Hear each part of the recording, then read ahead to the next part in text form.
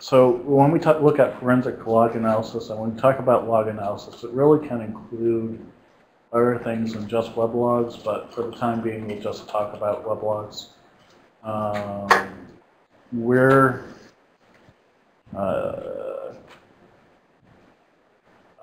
much of the summarization type stuff that I've talked about before remains the same.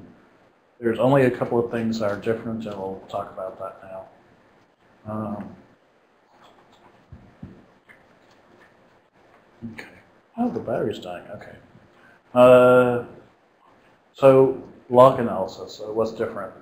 Well, the first thing is that when you're looking at a weblog, you really don't have to immediately first thing put that into a database. You can just treat it as a text file.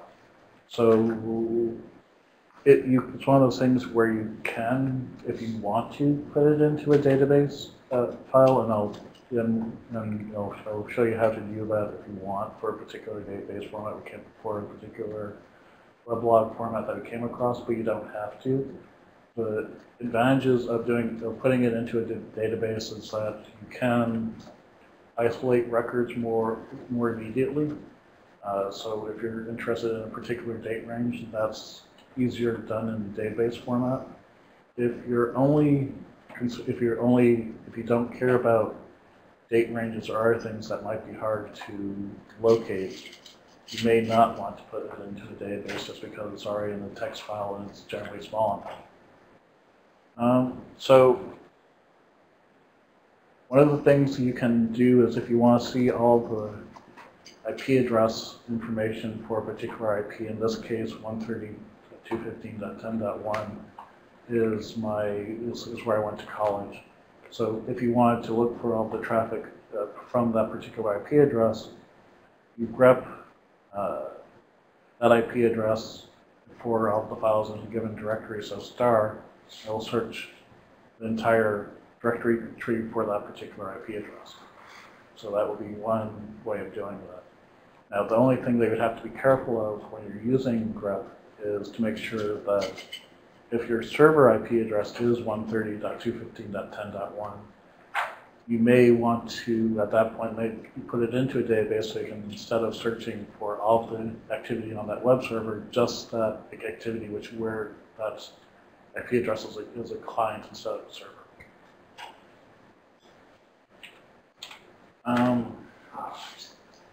So if you have basic authentication, you may be able to search for the user's name as well. So you can do that. Use grep to search for everything, and looking like Zaz with a star to search for all the files, and that would work.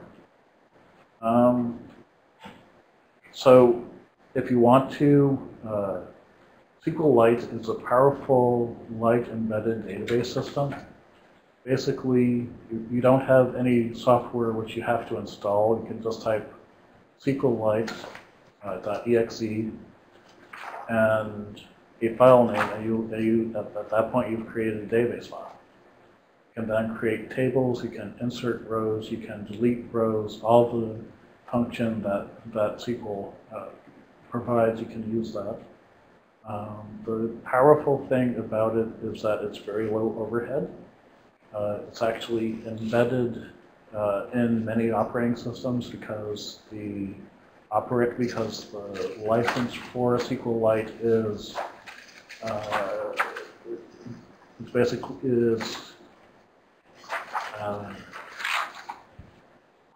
you can use it for any purpose, period, basically. It's a very open, forgiving license. So public domain, that's what I was looking for. The SQLite is public domain, so anyone can use that for anything.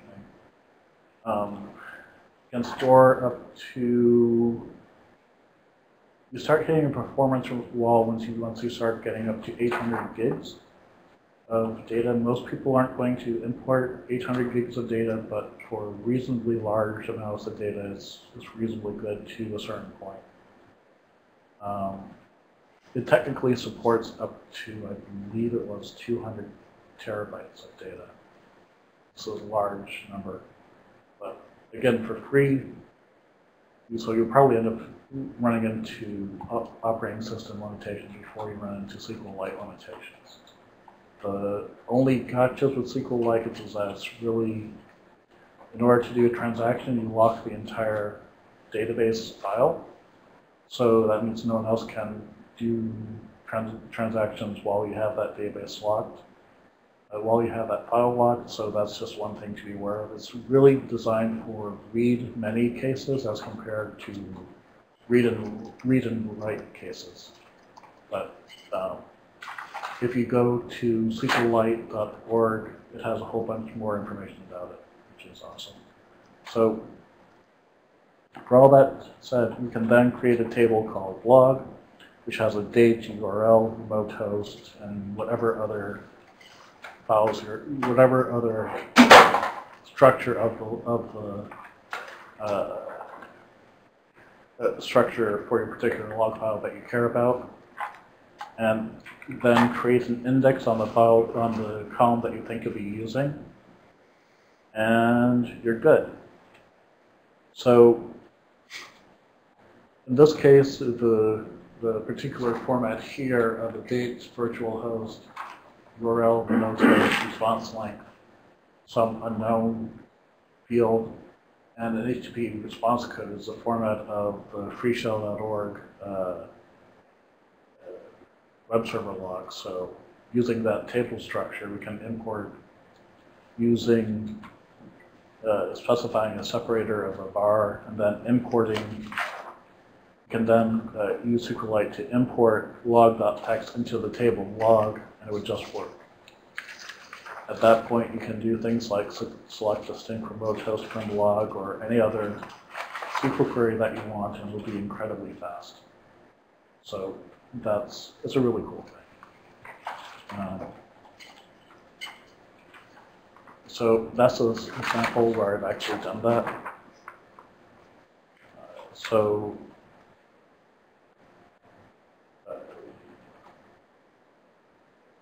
And you can do select distinct remote host, you can do select distinct of anything that you really need, so it's pretty cool. As you can tell, it's sort of testing. This is just a group of lines that involve Zak.freeshell.org, and you can get a list of all the distinct hosts of clients, and it just works. Yes, it just runs locally. It's a system library, basically. The entire code base, I believe, is, I know the executable is about 800K, so the actual files, the actual source code, I believe, is much shorter. And like in this case, we're using SQLite as the executable. Like if you install the Perl module for SQLite, you get the entire SQLite engine in addition to the module to actually access the database, as compared to other things where you would first have to install the Oracle server, then install the Oracle client, and magically, hopefully, get the Perl module to work. That's sort of the glue between the Perl and the actual Oracle client itself, which may or may not work depending on your day. The correct incarnation to make Oracle work. It's a little bit of a joke. I'll talk about real-time analysis here briefly. There are entire courses, specifically opensecuritytraining.info site, network forensics, that deal with this topic explicitly. I'm just sort of saying, hey, this is a brief intro to it, to sort of cover it in the grand scope of dealing with web forensics as a topic. Basically, you're running software either on the network itself or on a computer like your own to see what activity is happening from which other users are running we right do now. Here. Yes. Yeah. Okay. Yeah. Good. So it's one of those things that yes, it's perfectly fine for you to do it. It's just really sensitive information as long as you're handling it appropriately. A couple of graphical, the TCP dump is a really basic tool that will just give you the network packets that are going across the network. Wireshark will actually try to interpret more of the output with meaningful protocols to display it in a user-friendly fashion. So it would actually identify, hey, you're using a POP protocol to check your email, here's your username, here's your password, this is your host, all that other type of stuff specific to the protocol for POP. So that's the type of stuff that Wireshark gives you. It's a graphical way of looking at the captured data. You can also capture data directly with the application itself.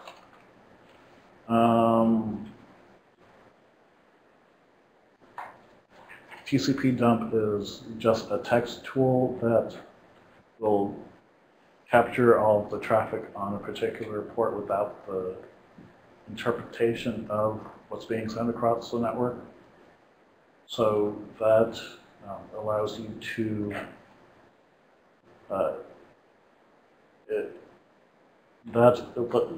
basically, because it's non-GUI, it takes up less memory and can generally get more captured packets correctly. There's a little bit of magic here, but that's the reason why I'm just briefly touching this.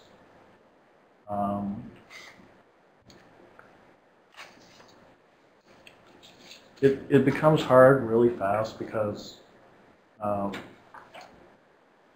when you start looking at real-time incoming and outgoing packets, there's a ton of network activity which is just in the background of what you're doing in addition to what you might actually care about looking at.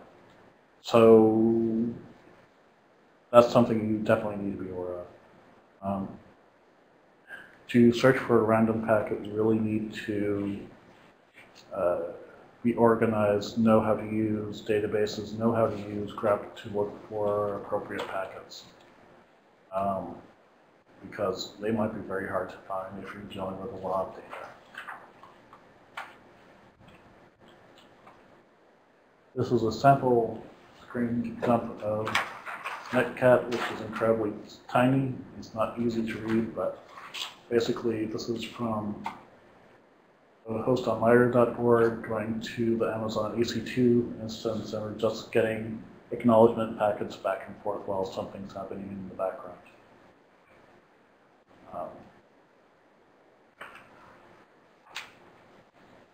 There are tools that do real-time analysis, and I'm not the person to ask for this type of information. But InfoSec list has recommendations, and there's a post that has that type of information.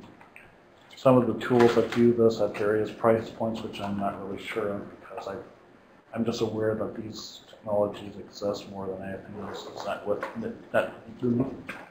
NetWitness and Solera. And that's basically that. I will completely redirect all questions to the InfoSec list rather than to ask me, because that's basically just a high level, yes it does exist type question that I'm answering at this point. And InfoSec list will definitely have better answers, and also if you take the time to go through the opensecuritytraining.info course, which is opensecuritytraining.info is where a bunch of MITRE Institute courses that are publicly released, their videos end up going online. So with that, you can have a good foundation in networking and forensic analysis, doing it that way as well. Caveats. Internet security is a huge field that's growing constantly, blah, blah, blah. There will always be new attacks and defenses. Everything here is old. There will always be security conferences. So because of all these things, there's going to be new ways to exploit the browsers. There's going to be new proxies like Tor. There will be better ways to hide where you're going and all that stuff. But all of these caveats will still generally exist. So do we have questions?